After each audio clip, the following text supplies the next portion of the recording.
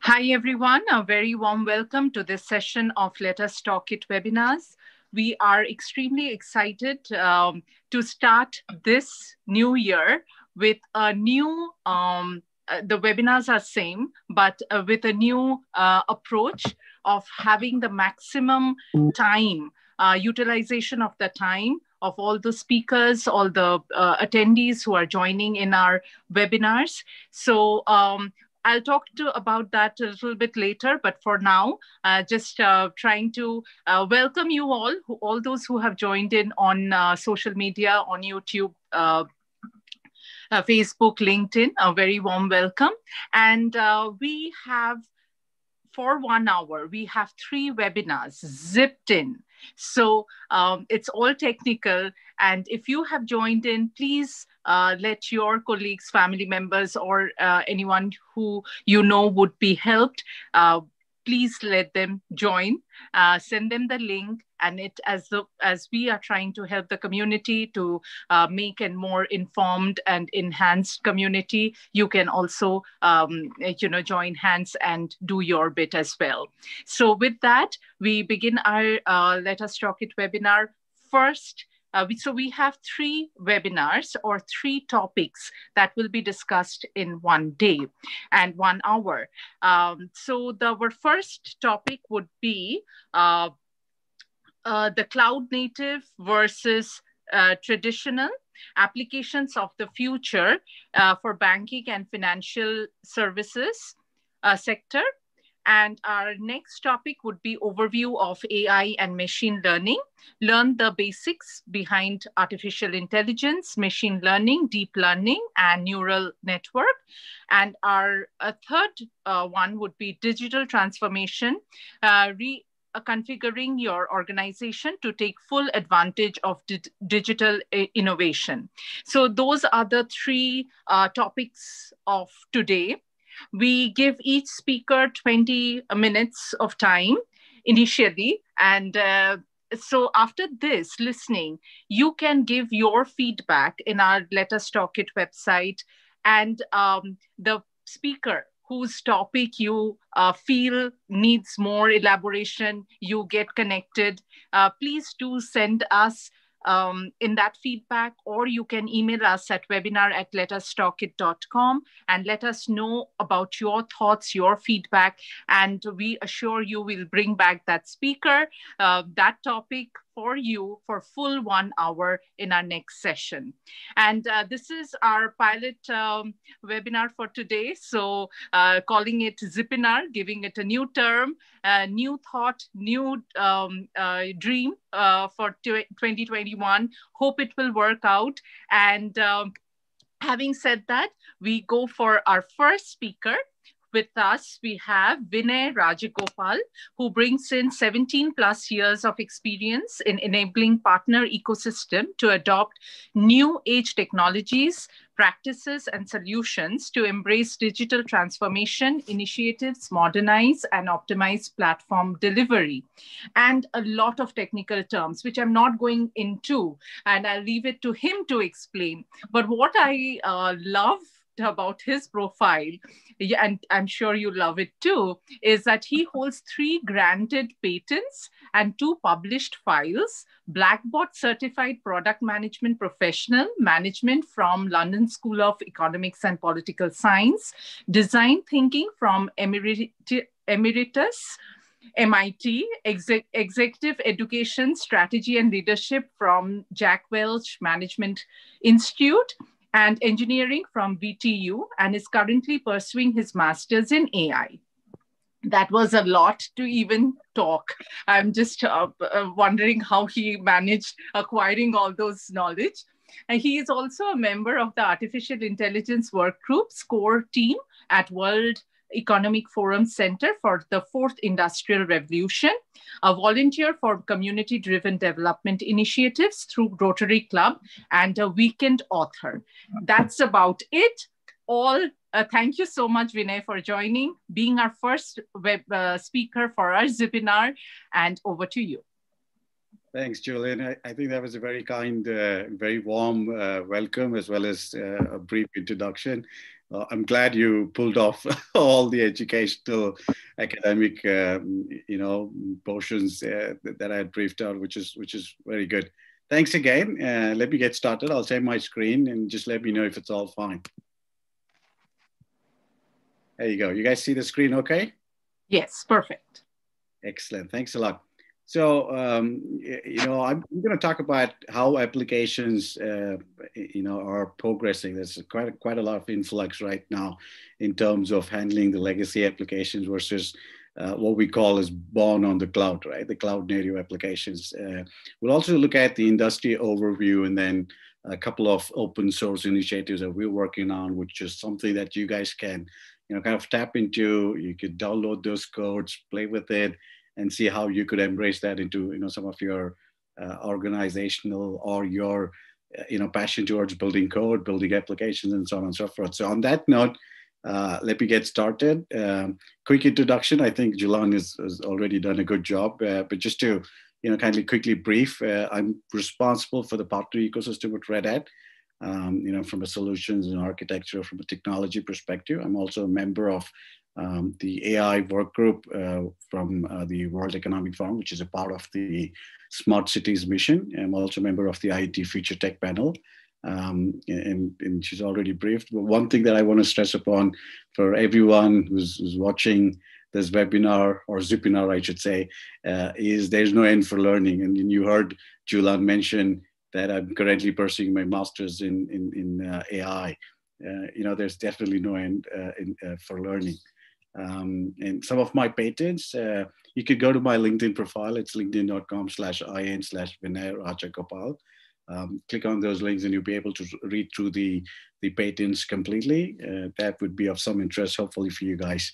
And having said that, let me quickly set the context up, right, in terms of where is the industry heading. And it's absolutely important for you guys to, kind of envision that and see where were we a few years ago, where have you, been all this long way, and where are we heading towards, right? And that's the key emphasis in terms of how technology has evolved, right? And if you look at it from a banking perspective, we've seen typical banks, the brick and mortar kind of a setup, right? For every little thing, you have to get into the branch, get your stuff done, complete those transactions, and then walk out, right? It's as simple as even drawing cash out of your own bank account.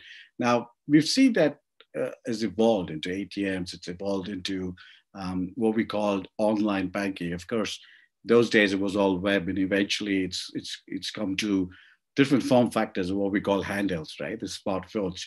And what happened in the last decade, if you've seen, there's been a very strong ecosystem that's built across the banking services, right? The API, the ability to expose data in the form of an application programmable interface gave way to a lot of, fintechs, like we call it, all those startups from a financial perspective.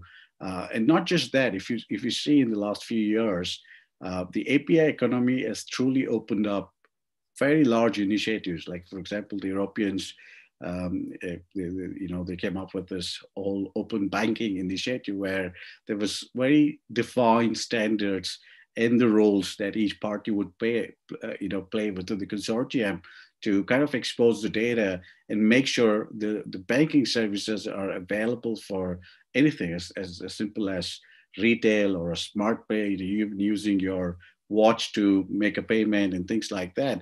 That kind of truly led in terms of embracing what we call a circular ecosystem, all the partners, the business to business consumers, and then finally exposing it to the end customer, right? So bank being process oriented, which is what it has always been, even now for that matter, became more flexible, more customer centric, and the fact that there were several other services which was able to tap into what bank had to offer, and that led, like I said, to a lot of fintech ecosystem. And remember, as in when the data got exposed, again, the European countries came up with this regulatory emphasis in terms of protecting the data, right? It could be personal data, it could be sensitive data, and that's how it led to GDPR. And of course, the general data protection regulation that the European Union brought in was also embraced from various parts of the world.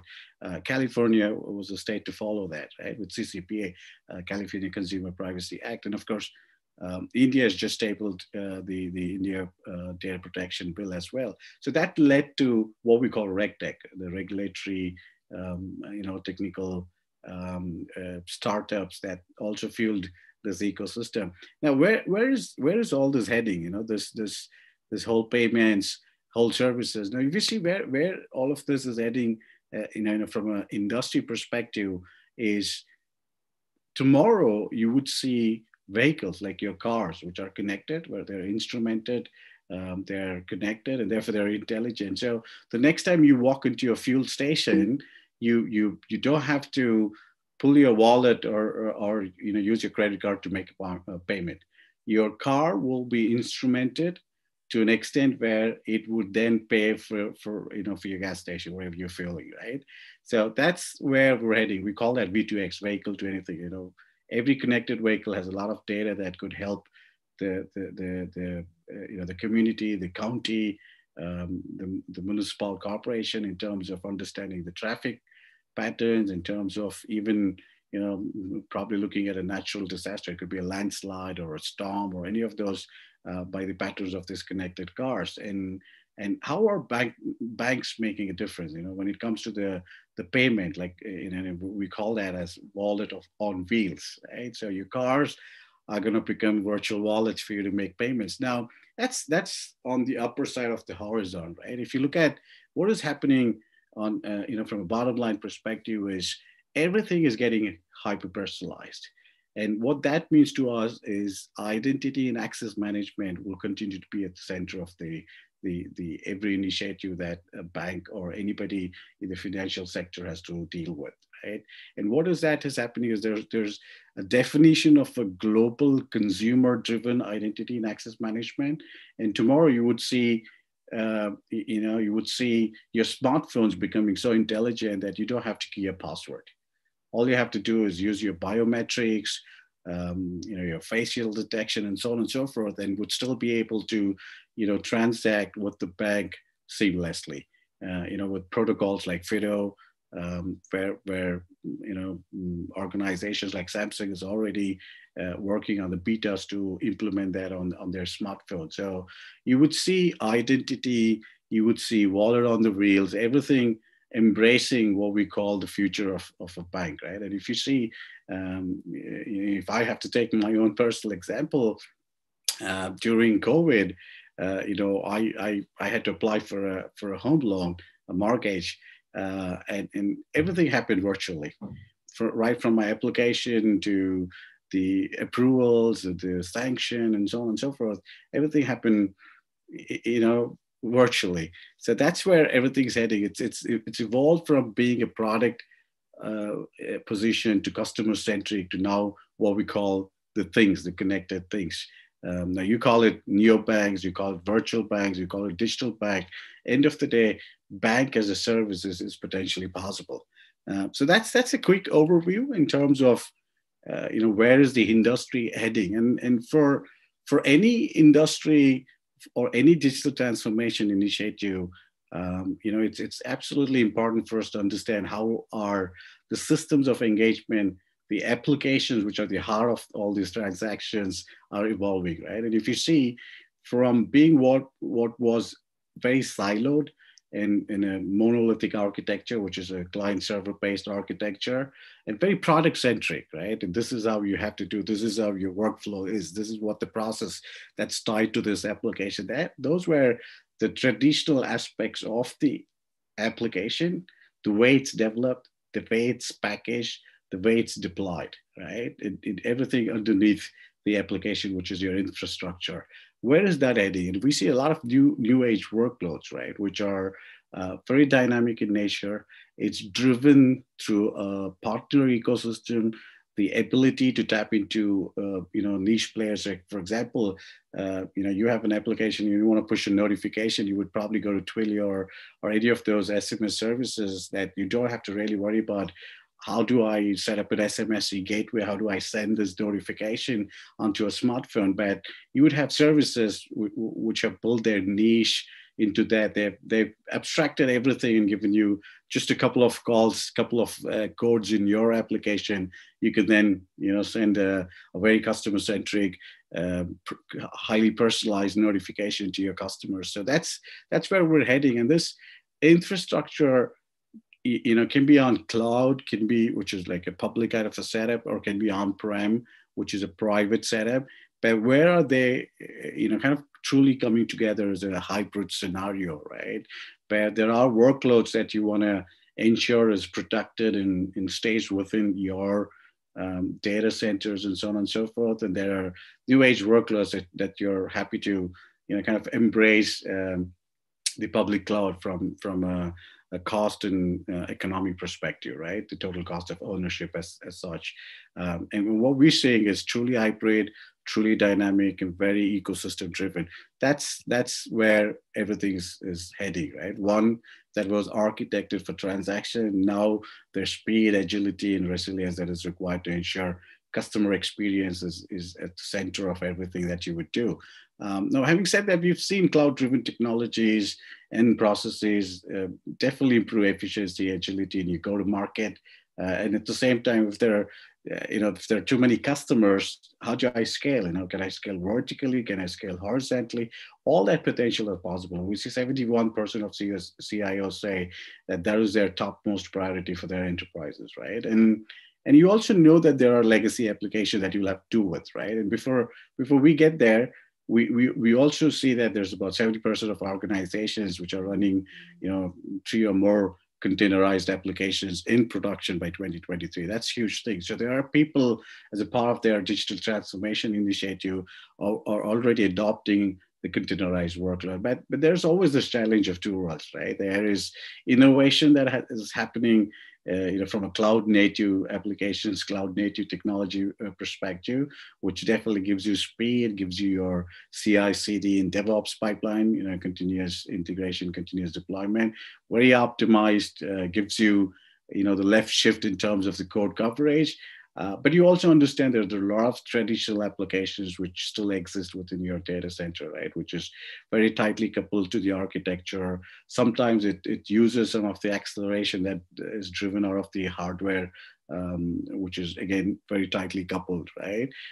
Quite slow, takes a lot of time in terms of building new features, making changes, and so on and so forth. And it gets very difficult to build that visibility. And without visibility, you will not be able to maintain the desired state. What that means is you don't have much of a control on that whole system of record and engagement, right? And that means you are not really qualifying the automation. And automation definitely leads to unlocking the investment, the resources, and the time that's required for you and your organization to truly, go towards something that's not repeatable, right? It's something that would then bring in an innovation culture within the organization. Those are very, very key. And what that means for an organization is that application modernization and adoption of cloud native technologies are an imperative. Definitely, COVID has been one prime factor that has kind of,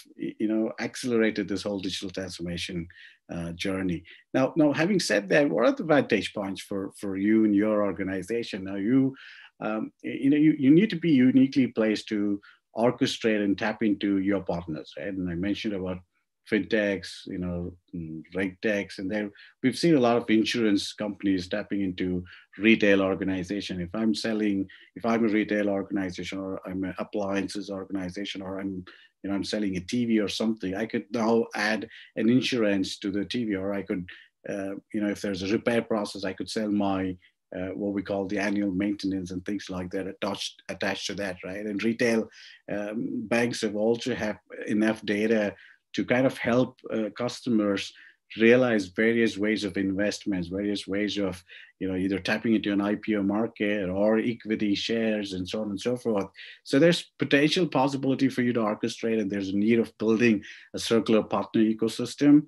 And you all will be best positioned to do that only when you have the ability in your IT is flexible enough to take that forward. Now, not just that, you have to maintain that relationship, right? And that's only possible when you kind of integrate the core capabilities of your offering as a bank plus the partner solutions, right? And that's where you're driving new experiences for your customers. And today, I can log into my banking application and book a flight ticket, even book a movie ticket. I could go to the theater close by and experience some of those. Of course, COVID has kind of mellowed down those experiences. Now, not just that, if you see, what are those new age workloads, right? I didn't mention about a few at the beginning from an industry perspective, but I do see a lot of conversational bots. The bots that I don't have to really call the customer care and get my queries answered. I could just chat with the bot and get my answers all at the click, and a few text messages exchanged with the smartphone. So there's a need to be frictionless. There's a need to onboard customers seamlessly, be it your KYC, be it your wallets on the things, be it the customer-centric identity and access management that I spoke about. And we've seen tremendous growth from peer-to-peer lending, right? Smart payments and so on and so forth, which is truly leading and giving banks a vantage point. And those are extremely important. We're bringing in orchestration, we're personalizing it, we're giving new experiences, and all of that driven out of cognitive AI, machine learning. And I'm sure Karan would emphasize much more of that in the subsequent webinar. So how do I translate this into, from a digital transformation perspective? We see about 96% of companies have already, in one or the other way, in some of the other form, have started their digital transformation journey. There is a definite intent and an initiative that's already been embarked. We're seeing about 49% of CIOs report that their enterprises have already changed their business models, or at least they're in the process of changing. And once you understand the new business models, once you understand engaging customers and delivering tangible outcomes in the form of customer value, you would then realize that it's digital technology and the whole total cost of ownership and the investment would actually turn out to be 10 times cheaper, because you're truly helping your customers derive the true experience. And that kind of stands out as a vantage point for the organization. Now, having said that, how is this whole thing coming together, right? How are organizations really becoming digital leaders, and how banks especially, right? So where do we start? So if we have to break that up into different ways, we call that the underlying infrastructure, which is where everything is hosted. And like I emphasized at the beginning, it's all hybrid, right? And applications which have been monolithic, which had client server kind of architecture, now breaking into microservices, so that each service is an independent unit by itself, and there's not much of dependencies between services, so that they can all operate asynchronously and give you that scale, performance, speed, everything that you require. And from a processes perspective, we're not looking at where we're building a feature for 6 months and then we take to the market and realize it's not helping our customers. It has to be very agile. It has to have a CI/CD strategy, the continuous integration, continuous deployment strategy, to truly build a cloud native DevOps cycle. And those are some of the very important key imperatives, which are definitely a top priorities for the banks and the organizations to kind of embark on the digital transformation initiative and truly evolve as a digital leader. Now, I want to quickly, and I understand the audiences would be interested in realizing, how do I make this happen? All good about webinars to know where the industry is heading, what everyone should be doing, but how do I really go about doing it? That's a very key important emphasis, right? So what I've done is I've kind of put together a very nice architecture that kind of gives you a recommended path. It also gives you a phase-wise approach. What you do is you start with your web servers, your virtual machines, and so on and so forth, and then you look at rationalizing them from an application perspective and see what is that you could modernize, and how do you start adopting containers as the next phase, where then you truly become a cloud native organization, which could be hybrid, on-prem, or public cloud for that matter. And there are definitely a lot of tools, a lot of open source emphasis that gives you not just ability to orchestrate a container image, bring the self-healing capabilities and so on and so forth, but it also gives you ability to monitor the health of your application. It also gives you ability to meter that if you're putting together an emphasis like pay as you use or anything as a service kind of a setup. Now the best part is if you kind of follow Red Hat, everything we do at Red Hat is open source. And what we've done is we've taken the Kubernetes platform and we've added a lot of adjacencies to it, and we made that into a world-class enterprise Kubernetes platform, which is the number one right now in the market. What that means to you guys is if you build it on OpenShift, you could then deploy it on IBM Cloud, you could deploy it on AWS, deploy it on Azure, OpenStack, or on your own systems, or even Google Cloud for that matter, even Alibaba Cloud. So that's the beauty of it. So if you're starting something, you're a startup, or you have plans to build an application, please get started on OpenShift, and that truly gives you this interoperability, from a cloud perspective, true multi-cloud architecture that you could approach.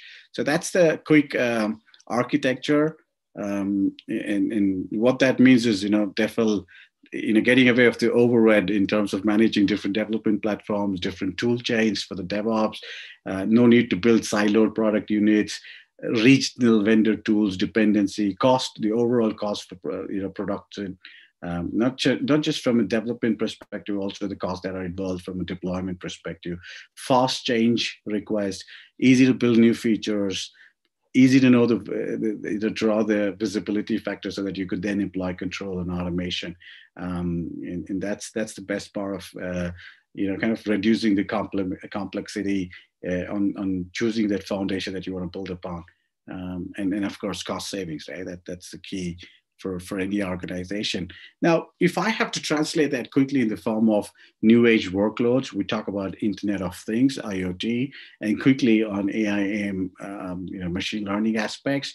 And of course, like I said, Karan would then kind of give you more overview from an AI ML perspective. So we do realize that there's everything's connected right now in the world, right? So that everything is smart, instrumented, interconnected. They have data to share, something that we all can tap into and kind of bring those insights to improve the efficiency of operations or new business models that we can build. Now, from an end-to-end perspective, it is very important. It's not just those devices which are interconnected, like I said.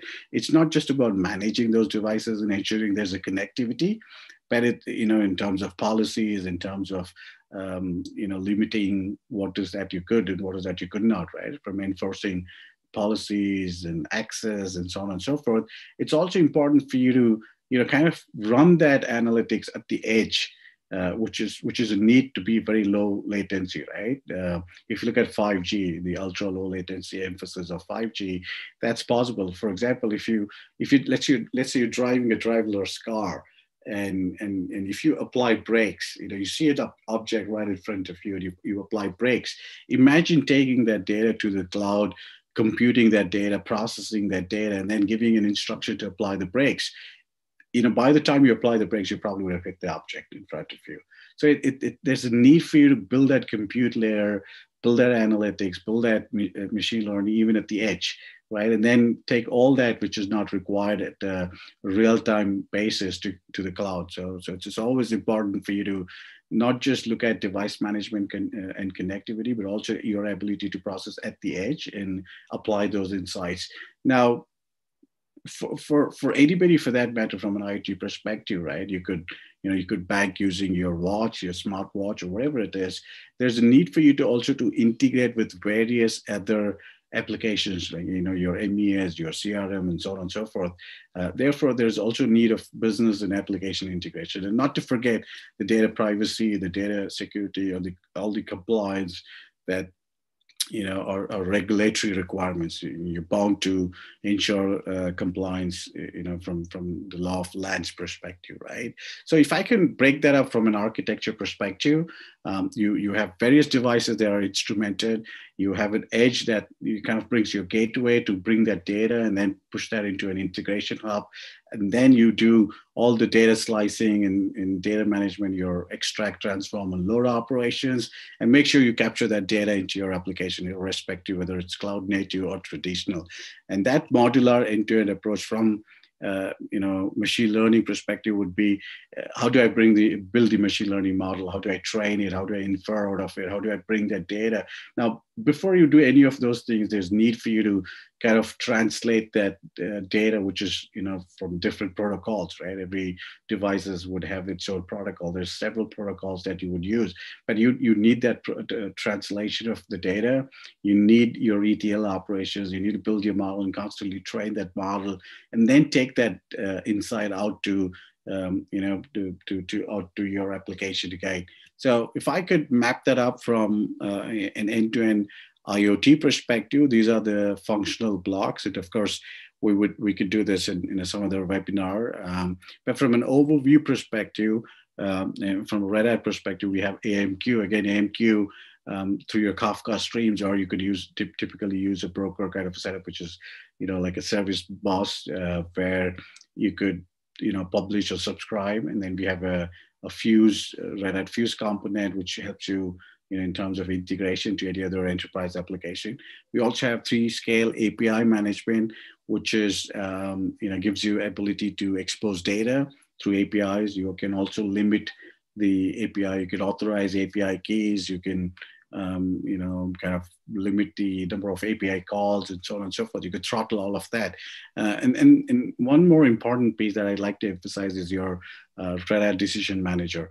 Now, there is a need for you to decouple the business logic from the codes. For example, if you have something like a logic that is coded, right, you'll have to go to your code and change every time.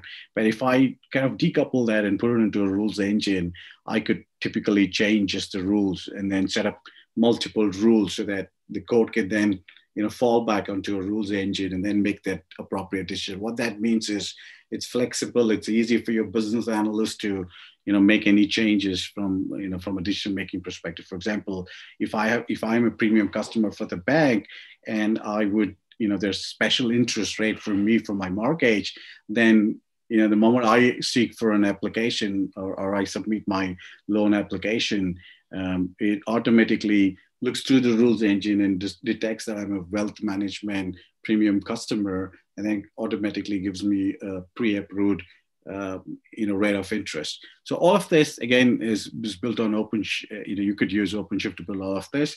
All of these are open source components. You could Google all of this, go to Red Hat, go to GitHub, Red Hat handles, download them and play with them, use them in building your own applications and so on and so forth. So to kind of summarize this, could be a virtual machine. Interrupt, Vinay. I hate to do it, but we just want, if you could wrap up. Yeah, yeah. Sounds good. Yeah, thanks for that quick info. I was waiting for that, Juliet. I want to keep that not open, closed, and people coming back and asking, where is Vinay? So that's how you have to leave it. Sounds good. Sounds good. So we're all good. We've got others lined up. It's great. I will quickly touch upon the Open Data Hub initiative. You could access that through opendatahub.io. That's a toolkit that we've kind of put together all of the open source stuff that you can quickly adopt into your AI ML initiatives. I'm sure Karan's going to deep dive more into AI ML overview. So that's it for us for now. Go there and truly help yourself to architect for disruption. And some call for action quickly before I wrap that up. I've got links out here that you could go use all our interactive tutorials that you could try and play, get your hands on it, and start building those applications of the future. And like I said, I'm also responsible for the partner ecosystem. So if any of you guys are interested in knowing the partner program of Red Hat, drop me a note and I'll be happy to talk to you. Thanks, Dulan, over to you. Yeah, amazing presentation, Vinay. It was awesome. Thank you so much. Thanks, Rainey. Have a good day, guys. Thank you. Thank you. And we'll definitely have you for a full 1 hour webinar. And we would like to hear from you, audience, attendees. If you have question, please put it in the chat. We can get it, we can send it over to Vinay. Any particular question that you have, but we have to go to our next speaker. And our next topic for today is overview of artificial intelligence and machine learning. Learn the basics behind artificial intelligence, machine learning, deep learning, and neural network. And to talk on this, we have a very young speaker who is the lead engineer at Penny and founder of Tribotics. He also has been a Google I/O speaker, Google crowdsource speaker, in 2019, all of this, Global Azure Bootcamp speaker, a judge, mentor, and speaker at Utkal Hacks first ever hackathon at the Silver City of Orissa. So he has whatever he has the technical part of it. But one thing that I noticed after talking to him is he is super energetic and super excited always to learn new things.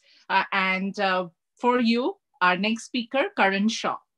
Karan, if you would yes. Video on. Yeah, Julan, thanks for this warm welcome. Okay, so yeah, let's start with the thing. Let me share my screen. Yeah.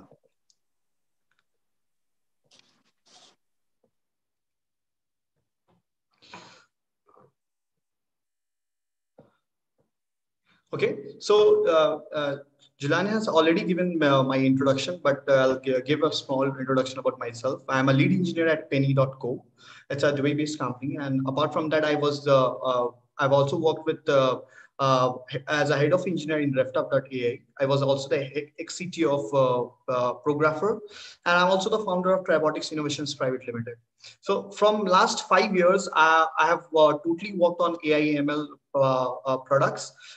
These products were, some products was a fintech company, somewhere regtech company, somewhere edutech companies, so somewhere logistics related companies. So this companies have worked and have explored that how they are integrating the AI and ML in order to solve the real world problems. So what I will do in this session, I'll give you the overview of AI and ML and deep neural networks, and how practically different companies are using on their products and how they are getting benefit about it. So so let's start with this session. So these are my teams. These are the few events which I've done previously. I was also the speaker of Google I/O, Google Crowdsource. I'm also a public speaker. So I love to share my knowledge with young people and the people who are willing to learn new things. So yeah, so let's start.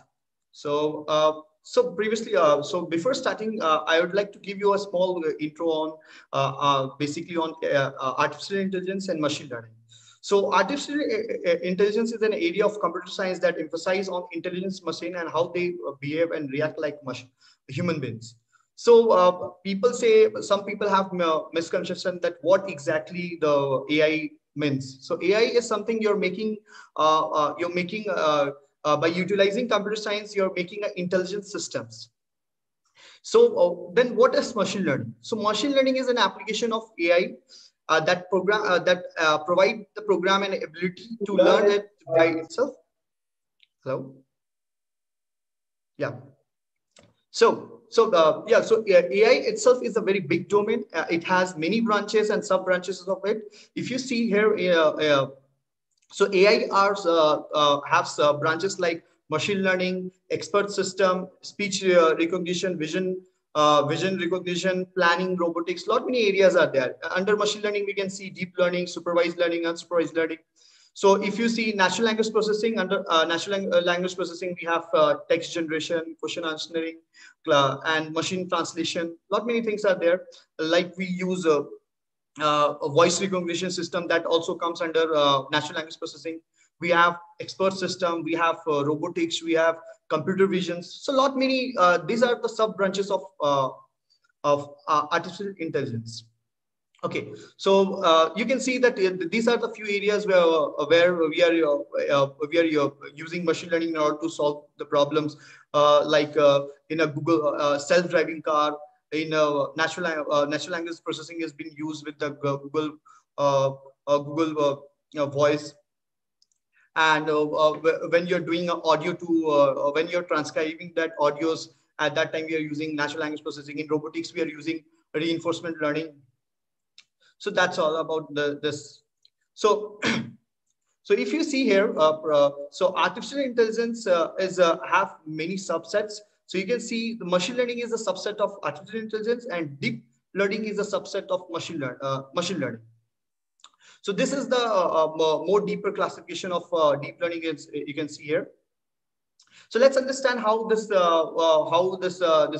technological evolutions happened. So if you see, when we were standing in 1915, at that time the term this artificial AI has been termed, and at that time we learned how to program, how we can make a auto playing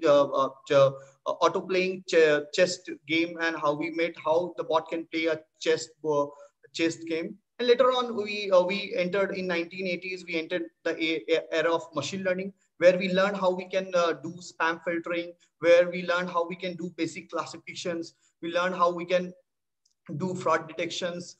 Those kinds of things we learned.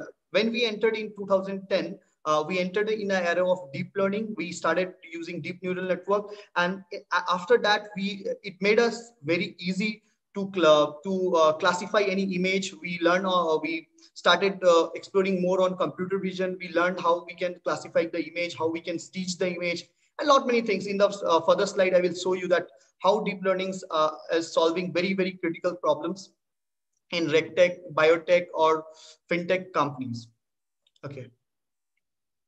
So yeah, so the applications of machine learning, I think you already knows that virtual personal assistant, that is Google Assistant, Alexa. If you see social media services like face detection in social, if you upload any photo in Facebook, you can see that photos got auto tag. It tags your friends by default. So that is the feature of face detection, friend suggestion, news feeds, advertisement. And in the email, you can see in your Gmail, you can see that there is a spam filtering does. So all your promotional mails goes to your promotional section. All your spam mails goes to your spam sections. So there also we are using machine learning.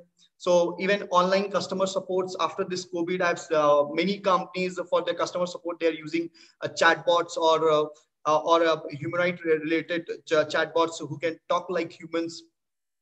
And even search engine search engine results also, they are also very good. They are using machine learning in order to give the better search results, and a lot many things. Okay, so if we go deep inside machine learning, we have three main different kinds of categories. One is supervised learning, one is unsupervised learning, and one is reinforcement learning.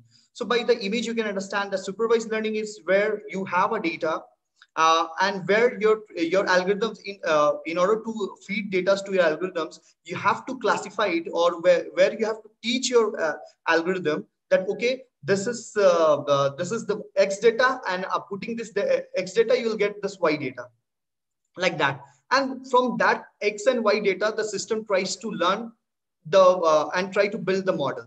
But in unsupervised learning, by the word itself suggests that it's unsupervised. You just put your data and your system will classify by itself. It will group it by itself. It will try to find the hidden pattern inside it. That we are doing inside a deep neural network.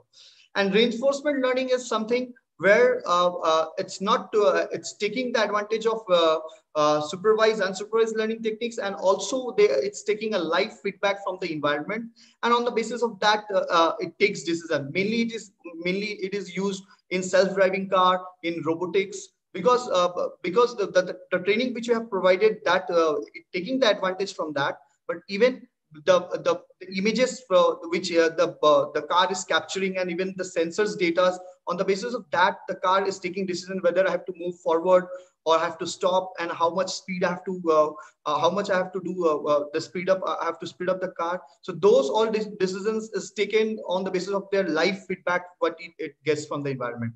So that comes under reinforcement learning techniques.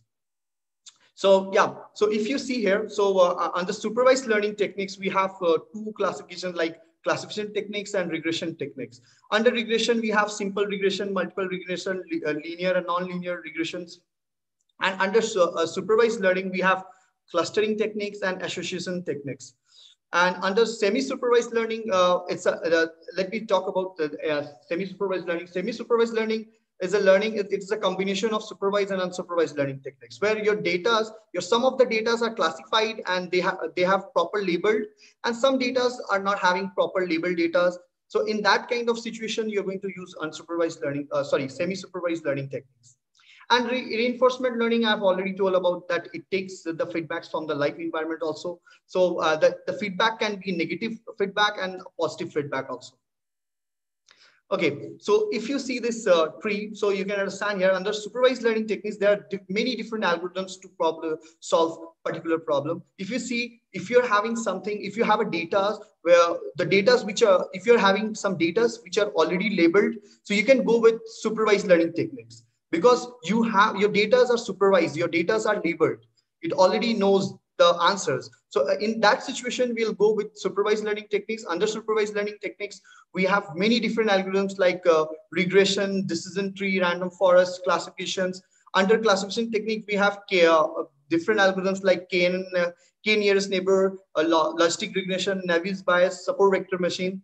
Under supervised learning techniques, as I told, under unsupervised learning techniques is where you have only the data, you don't have the label, and you want your system to detect the label by itself, or you want the system to group it by itself. So under that thing, we go with unsupervised learning techniques. So unsupervised learning techniques, under unsupervised learning techniques, there is clustering, there is association, and if we go with the reinforcement learning.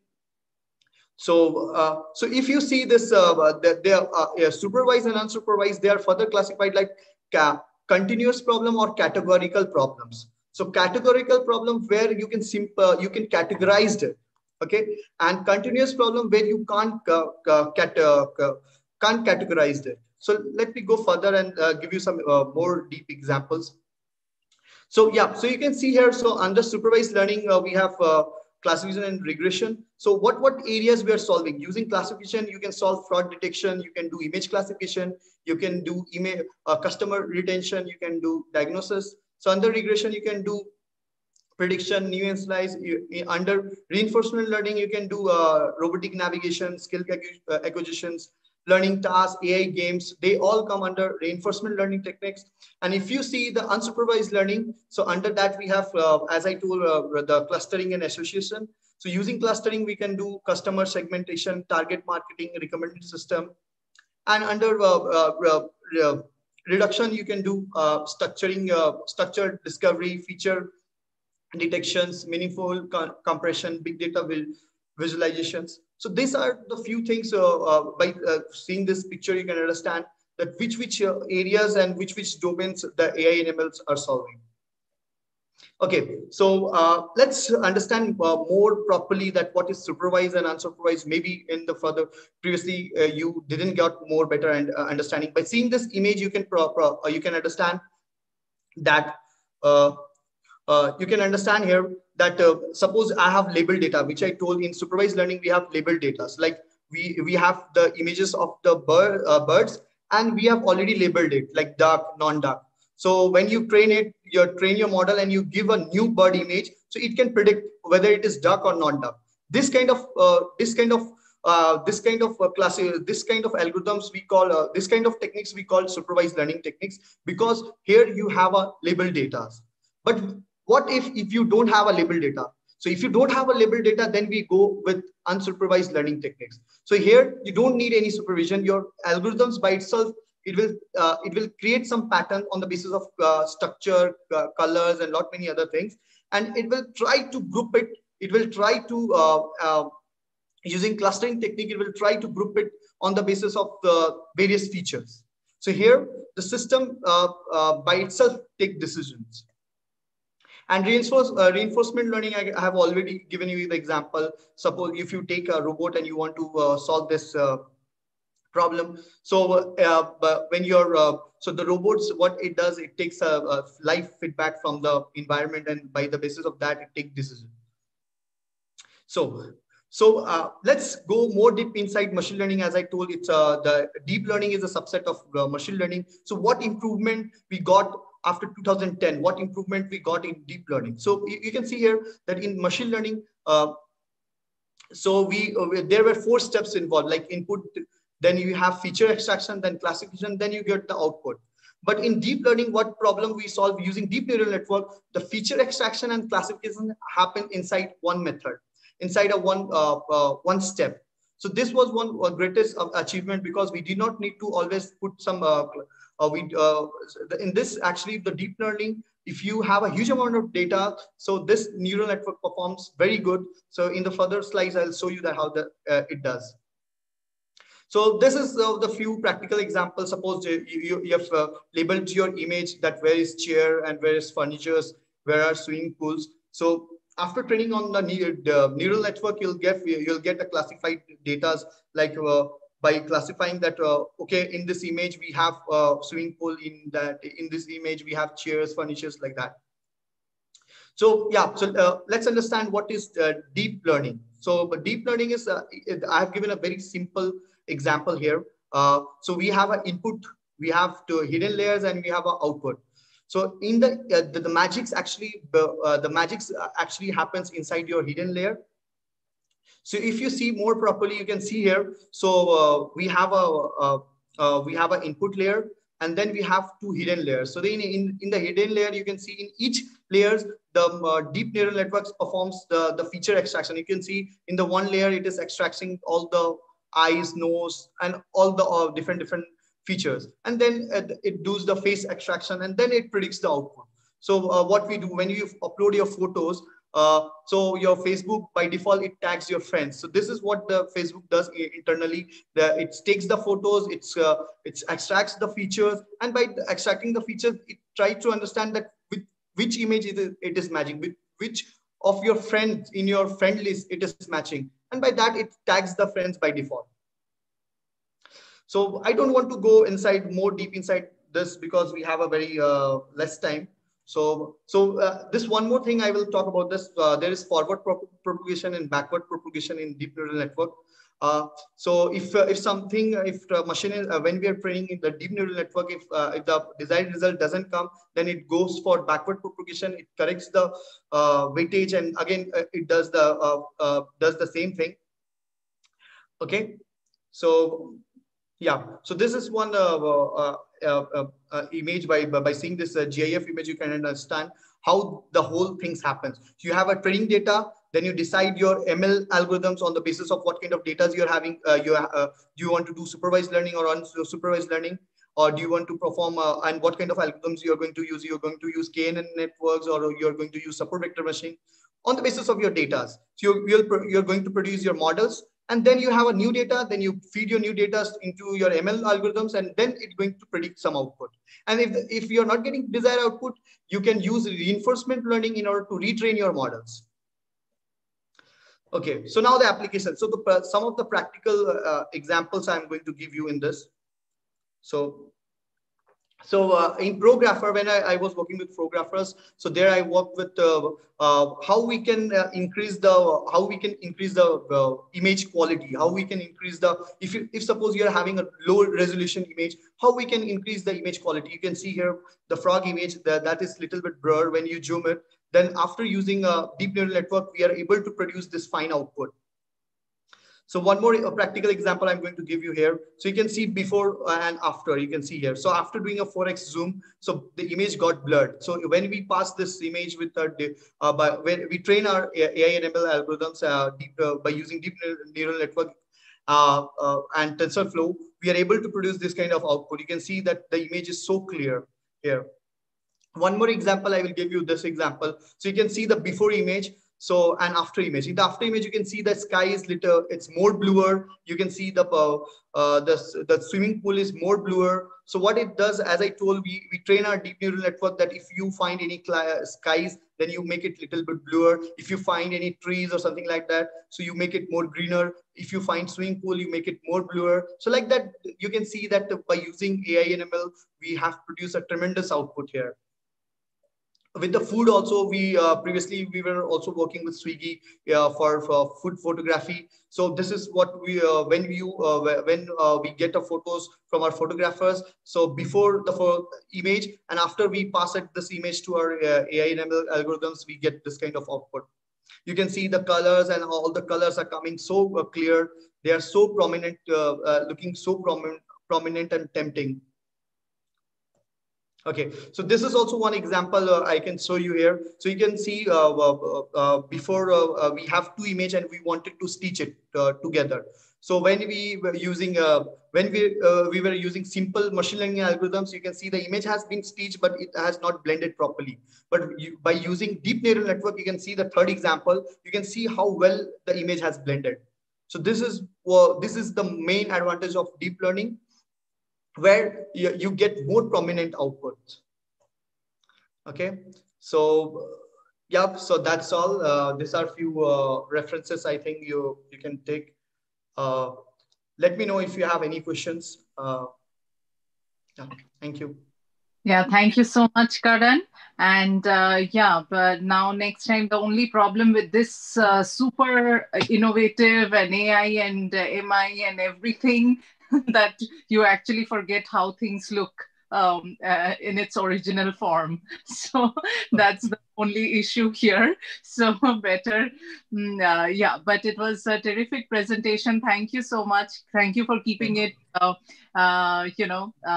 Best the time that was given to you. And yes, anyone, if you have any questions, please put it in the chat. We'll try to take it, if we can, if we have some time, or we'll definitely, as I said for Vinay as well, that we'll have him, as the feedback we get, we'll have him definitely for an 1 hour session as well.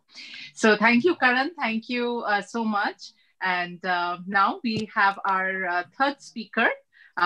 He is Ashish Gupta, and he will be talking about digital transformation, reconfiguring your organization to take full advantage of digital innovation.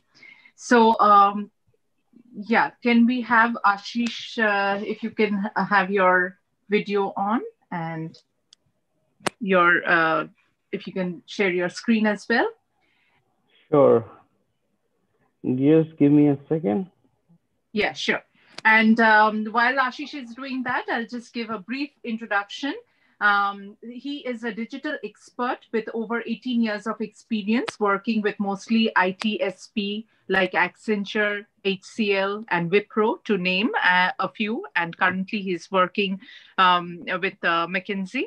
His expertise is to automate everything that is automatable, leveraging his expertise on AI, DevOps, RPA, blockchain, etc. So we look forward to what you have in store for us, and absolutely honored to have you. Over to you, Ashish. Hey, thank you so very much. Thank you so much for calling me for this and then giving me an opportunity to talk.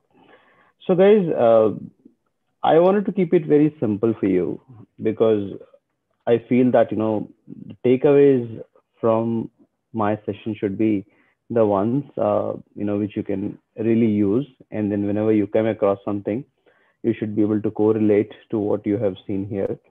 So a short introduction about myself. I think you have already covered it. So today we're going to talk about what is the digital transformation, and what exactly it means for us.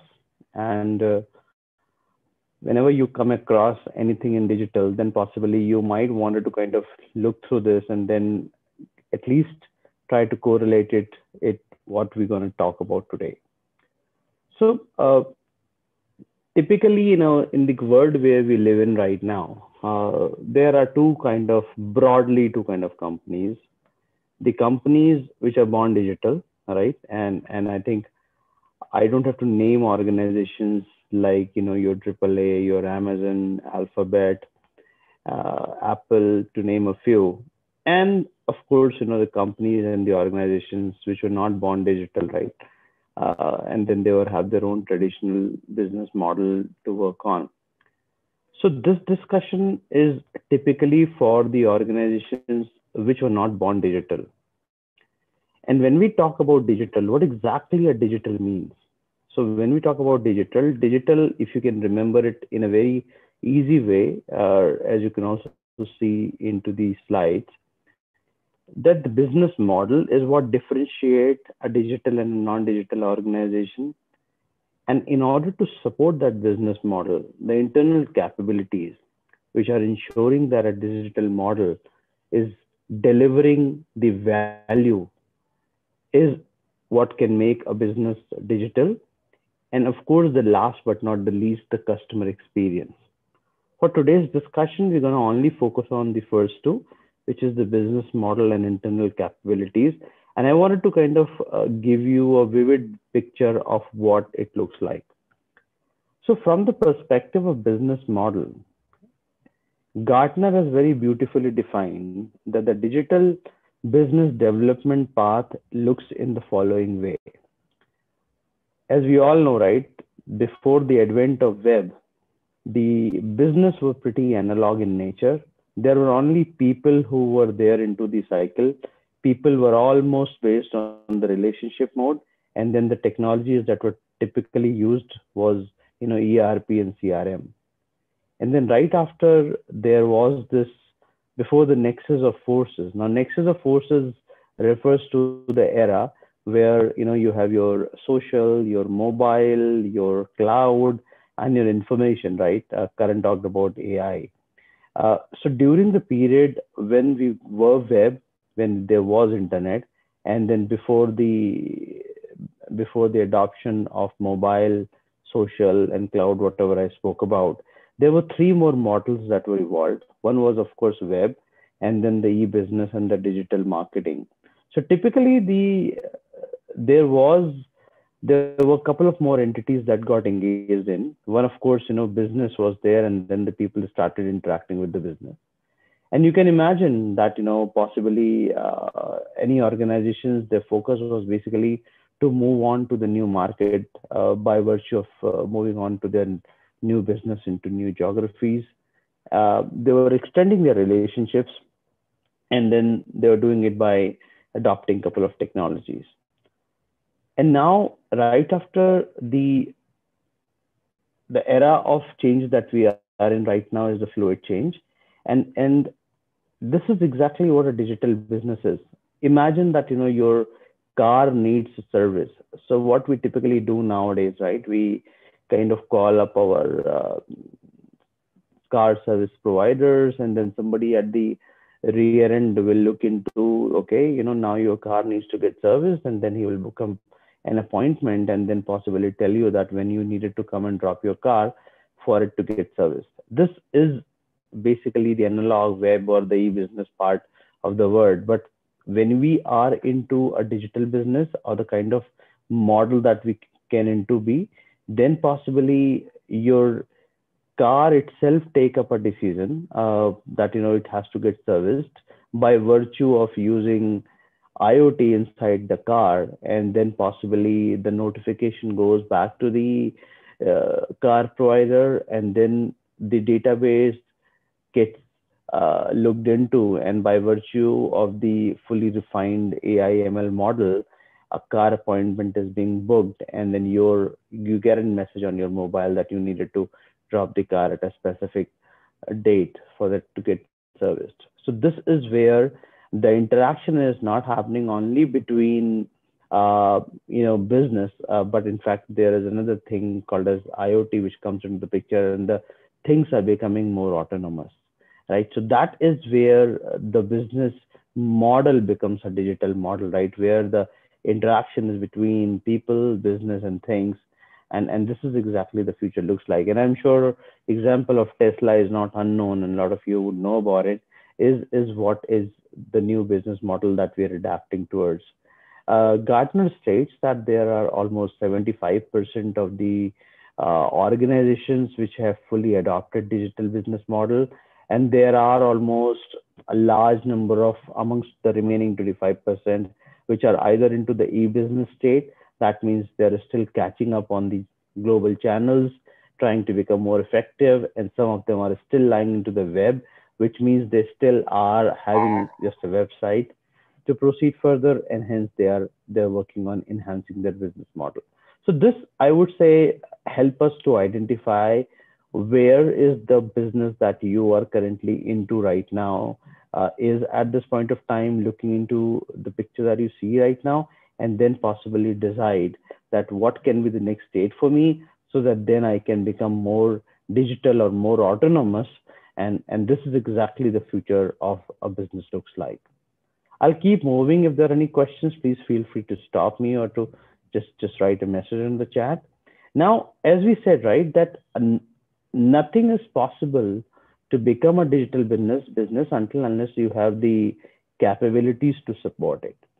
Now, this is pretty interesting. If you were talking about the internal capabilities, let me just try and see if I can hide this. Yeah.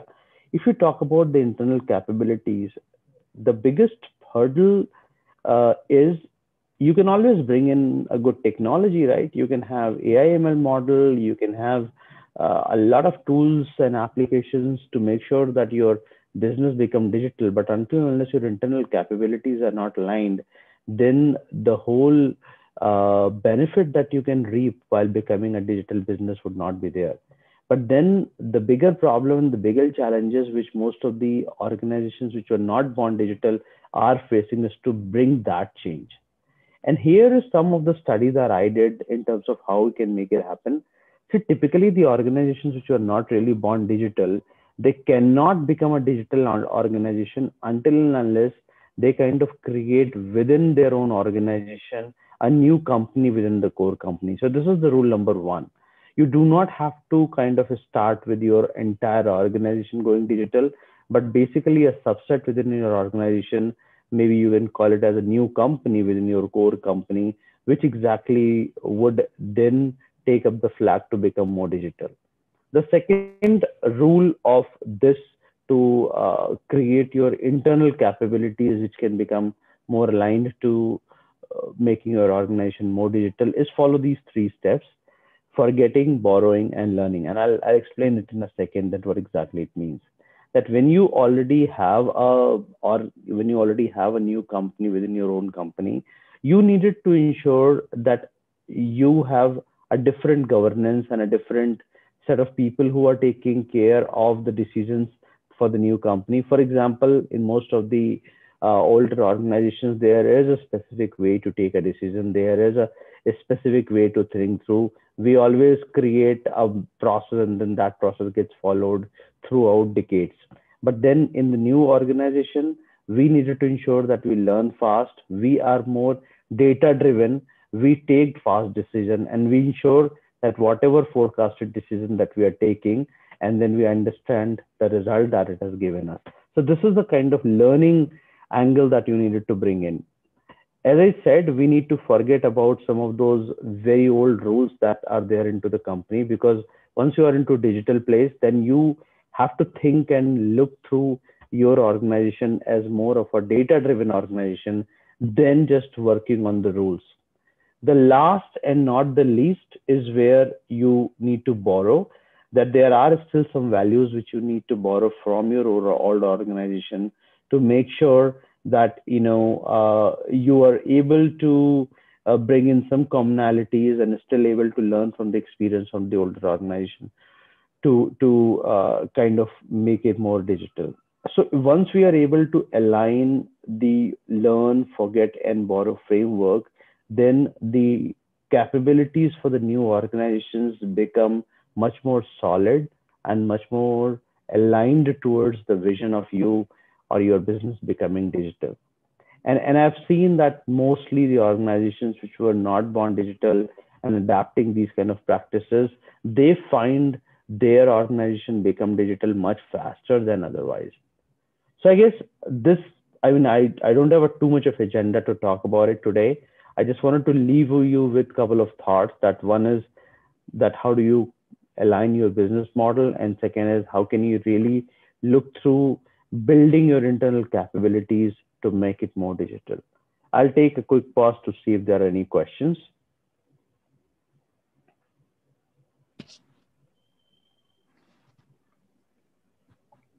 Yeah, thank you so much, Ashish, for that quick and informative session. Yes, you did cover it right on time. But I mean, we still have with us Vinay, Karan, and Ashish, as you see. So I would, if anyone of you have any particular question and you guys have that extra time, we can ask that question if it is okay. Yeah, great sessions. Thank you so much, everybody. It was nice to get a lot of good information overload in 1 hour. Thanks, Srini. Yeah, you can feel free to unmute yourself if anybody has any questions. Otherwise, probably we can conclude. Okay, so if we do not have any question, we would again just let everyone know that we will be having these webinars. It was previously 3 days a week. Now we are putting it together, zipping it up, zipping the webinars, but definitely whoever wants, as soon as one webinar is chosen, we have the feedback. So we'll have the speaker back for 1 hour session. And with that, we just, if you have any question, any feedback, please do share it with our email us at webinar@LetUsTalkIt.com. And we do our Let Us Talk It Youth webinars as well, which we do every alternate Fridays for a younger group from 6 years to 11 years, and for the older group from 12 to older group. And those webinars are the older youth webinars. We have it every Saturday from 4 to 5 p.m. EST. And for those youth webinars, we have the prep session, which happens every Tuesday and Thursday. And the timings, how it works. If you are interested, again, I would suggest you can email us at webinar@letustalkit.com and you will get all the information.